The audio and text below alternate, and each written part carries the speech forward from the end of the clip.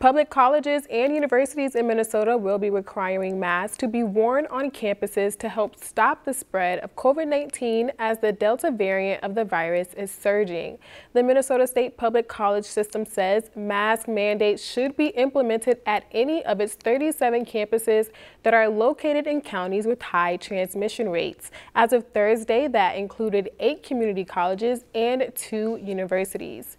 And a group of administrators with BSU and NTC actively discussed these changes that were announced today, but have not made any decisions on the situation that may or may not affect either school. Lakeland News is member-supported content. Please consider supporting Lakeland News today.